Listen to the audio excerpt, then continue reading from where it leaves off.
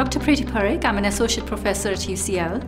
I'm also the academic lead for Engineers Without Borders. I've also set up a research center, Engineering for International Development. It was actually my father who inspired me to become an engineer. So as a teenager, I used to accompany him on site visits, and specifically a project where he was installing infrastructure in a slum.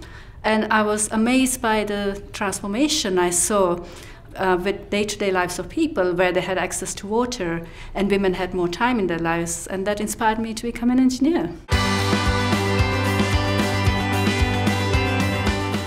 I was studying my doctorate at the University of Cambridge, and I started to get involved in the branch there with a view of trying to share some of my experiences from India. But what really inspired me was this kind of wave or tsunami of kind of passion for engineering. And I met and I made a lot of really like-minded friends who were really passionate about changing the world.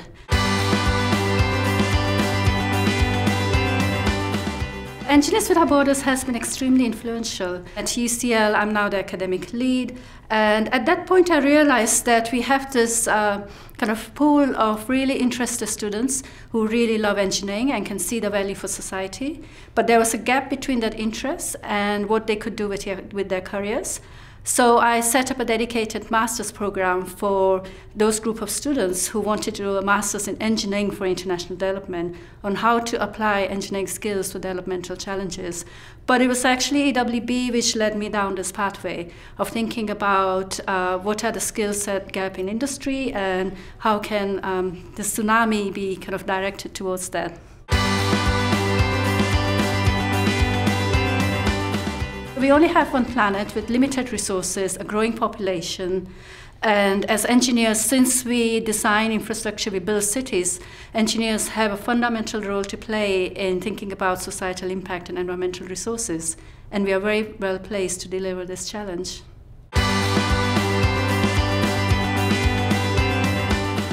Engineers need to be technically sound to deliver solutions, but they need to be able to interact with governments, with stakeholders, with local communities, i.e. people who can employ mixed methods, do quantitative stuff, modeling stuff, but can also do kind of qualitative stuff where they go and speak to communities so that the infrastructure they design is appropriate.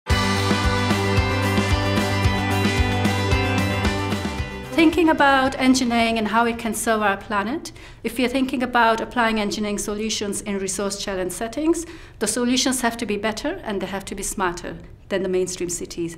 And we have to be much better at providing solutions which are lean, frugal, and which are appropriate, and thinking about what is the impact we have on society.